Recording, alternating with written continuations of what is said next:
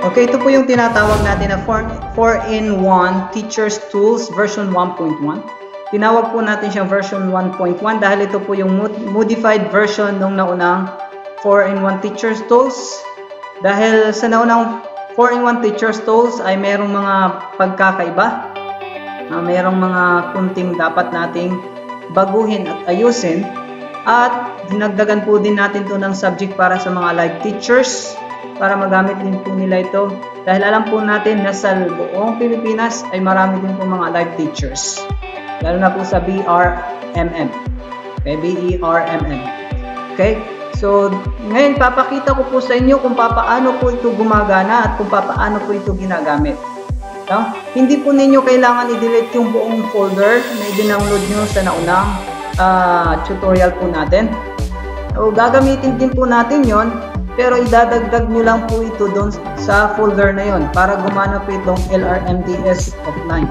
No? So, maaari po kasi itong gumana, magagamit nyo po itong LRMDS offline kahit wala po kayong internet connection. Papakita ko mamaya. Okay? So, kung paano din po ito i-download at ilalagay doon sa folder nyo, ipapakita ko din po sa hulihan ng video tutorial na ito. Okay? So, una, ipapakita ko muna sa inyo kung paano gumagana ang LRMDS offline. Step by step po, lahat ng nandito po sa loob.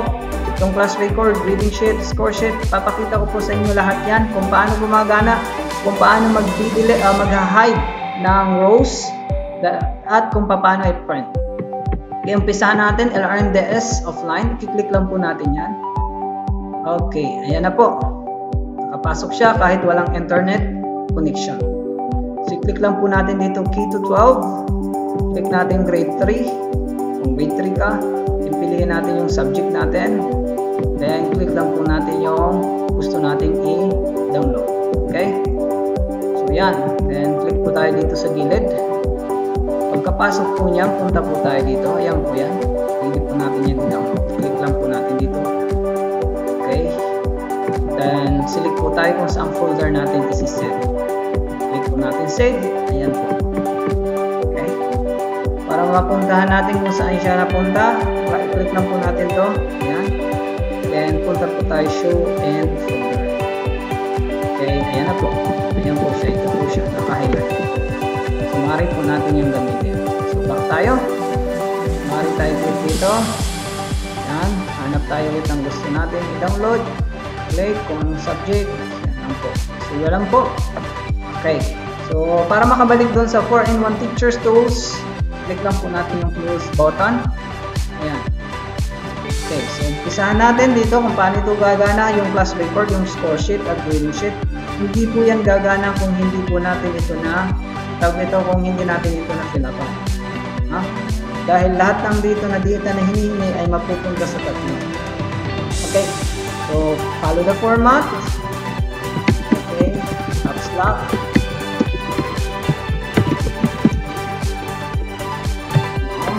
So, punta po tayo sa position, drop down option. Choose one. School name.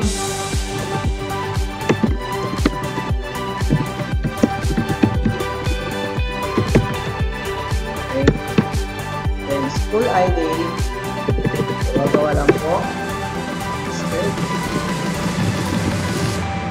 Then vision,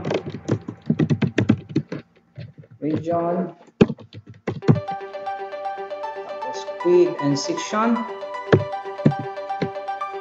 Yan, po. School year po, drop down option po tayo. Yan. School head. Then position sa school head, drop down option po tayo. Okay? So, ayan. Ganda. Okay, ngayon, pag click po natin ito, pupunta po, dadalhin po tayo sa class record sheet. So, maaari din po, kung mas prefer nyo po dito sa baba, maaari po kayo mag-click yan. Dadalhin na po kayo doon. Okay? So, yun. Pansinin po natin. Pare-pareho lang data. Ayan. Nandiyan na po. Yan, yung nilagay ko doon sa labas. At nandiyan na rin po sa baba. Automatic po yan yung pangalan. So, blanco pa po yan. Walang laman. Ganun din po dito. Walang laman. Okay. Yan. Okay. So, dito, click natin yung class record. So, sa class record, wala kayong pwedeng galawin maliban sa names ng bata. Kasi hindi nyo yan makiklik yung iba. So, dito yung quarter. So, first quarter, second quarter, to fourth quarter. At maaari din po nyo palitan yung subject. Drop down option lang po. Click nyo po. Yan. Automatic po nagbabago po yung yung percentage niya. Yung written works, kung ano yung percentage niya, at yung performance sa ito. So, depende po sa subject. Okay, batay po ito sa DepEd order na nirelease ng DepEd patungkol po sa tungkol sa grading system. Ayan, 40-40. Dahil ang subject natin ay mathematics, 20 po yung quarterly assessment. Okay? So, ngayon, dito hindi nyo na po kailangan maglagay ng numbers. So, dito lang po kayo kung mag-click, hindi nyo po yan mag-click, automatic po yan magkakaroon ng numbers.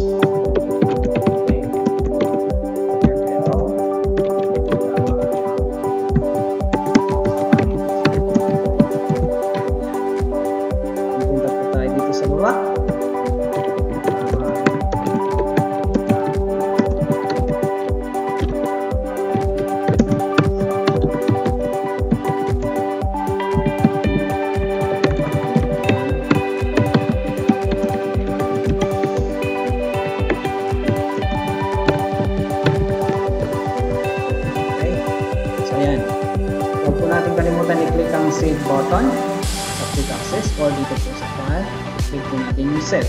So, bawat pasiguro po kamo. So, kailangan lagi po ma-save ninyo para hindi nawala yung data. Okay? So, yan. So, halimbawa sobrang dami pa ng bata nyo, so, magbabawas tayo ng sobrang pa dami ng space ng rows. So, magbabawas po tayo dito, i-highlight. Click lang po natin to, tapos then right click po tayo sa gilid, so yan. Ako, yun po kung paano dito po dito po tayo mag-highlight. Yan, highlight po natin to, select po natin to yung cell na to, right click po natin, then fine. Okay, so ganun lang po. So kung para i-alisin naman po natin, select po natin cell dito, tapos right click po tayo sa gilid, then unhide. Yan, fast and easy. Okay, so punta po tayo. Ito, score, highest possible score. Lagyan muna natin. Okay, tapos 50. Okay, dito 5, 5, 5. Basta gawin ko lang to para ipakita lang sa inyo kung paano gumagana. No? Okay, 0, 0, 0. Pero sa performance task, malabo ma-0 yung bata. So, gusto ko lang kasi pakita dito kung gagana yung failed or passed yung score nila. No? Okay, tapos dito 10. Kung lumagpas po yung score na nilagay nyo doon sa highest possible score, ito po yung lalabas. Input number less than or equal the HP is. Ibig sabihin ng HP is highest possible score. So, ito po hindi ko po binago. Ayon po ito po hindi po sa reeling akin. Hindi ko lang po alam kung sinong author nito. Hindi ko na-check. Minodify ko lang po, dinagdagan ko lang po ng grading sheet at score sheet. Pero itong class record, hindi po akin. No? So, ang intention ko lang po para makatulong po sa inyo. Dinagdagan ko lang po ng grading sheet at score sheet at ng offline LRMS. Okay, cancel po natin. Then, lagay tayo ng tunay na score.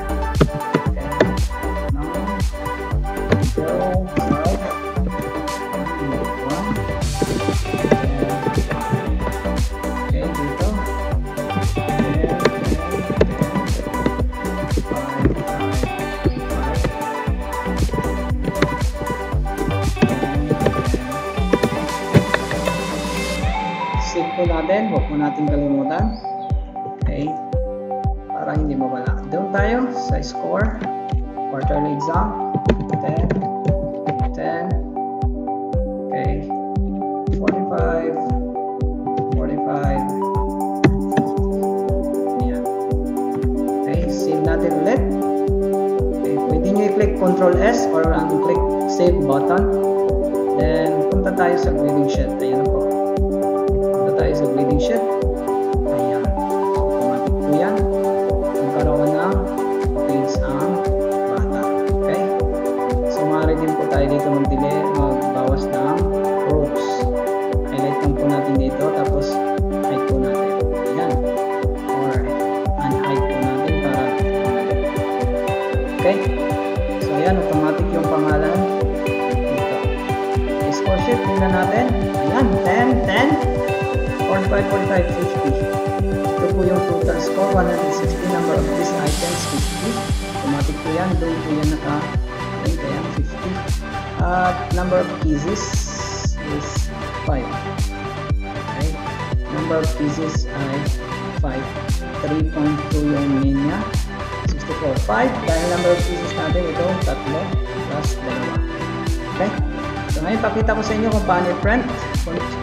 Punta po tayo sa file. I-click po natin print. Ayan. So nakalong na po siya. So para sa hindi pa namang buwan, fit ko lang nyo po ito. I-click ko lang po fit. So samarin nyo po yung 1 page lang lahat. Ayan. Or gawin po natin kung marami ang bata, mas maganda na kung tulong nyo lang lagyan doon ng 1 para malaki siya. Okay. Paano mag-sit ng papel na long? So, dito po, ulitin ko, page set up po tayo. Page set up. Tapos, click po natin ang option. Then, document size. User define po tayo. Then, click po natin inches. Ang long po ay 8.5 by 13. Yan po ang size ng mga long natin dito. Click po natin OK. Then, click natin OK. Click then OK. So, ayan na po. May dalawang page ka po. Dahil yung tool natin ay hindi natin nakalagay na 1 page lang. Okay, so back tayo. Reading sheet, the same process. Kung magbabawas tayo, tinuro ko na kanina. Ayan. Print. So, ganun din po. Kung papalitan natin ng papel, options. Okay. User define. Then, inch 8.5 by 30.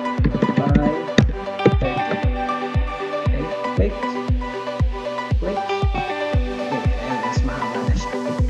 Okay, ganun din po sa score sheet at sa follow lang nyo kung paano ko ginawa sa classwork o sa grading sheet at kung paano magbawas dito. Okay, so ngayon, maaari kayong tumuloy dun sa start menu. Para sa mga hindi ko pa subscriber, maaari kayong mag-click dito. Click nyo lang po yan, tutuloy na po kayo sa page. Sa channel ko nga pala, sa YouTube channel, para makasubscribe po kayo at laging updated kung anong meron tayong mga ina-upload ng mga video tutorials. Kasi marami pa ba akong pinag-iisipang gawing mga tools ng teachers na magamit nila para mapadali. Hindi lang po nila, kundi tayo po. Ako din ay ginagawan ko ito. Hindi ko talaga gumawa ng mga tools dito pa lang sa school namin kasi nakikita ko po sobrang busy po ng mga teachers, lalo na po ako ICT po. Kaya ang ginagawa ko na lang, pag vacant time ko, dahil half day lang naman ang ICT, so gumagawa po ako ng mga tools. At isa na po dito itong ginawa ko, yung 4-in-1 Teachers Tools version 1.1. Abangan nyo po yung all-in-one Teachers Tools ko po. Okay? So, yun. Okay, panoorin nyo po kung paano po natin i-upgrade ang inyong 4-in-1 Teachers Tools na na-download nyo na po.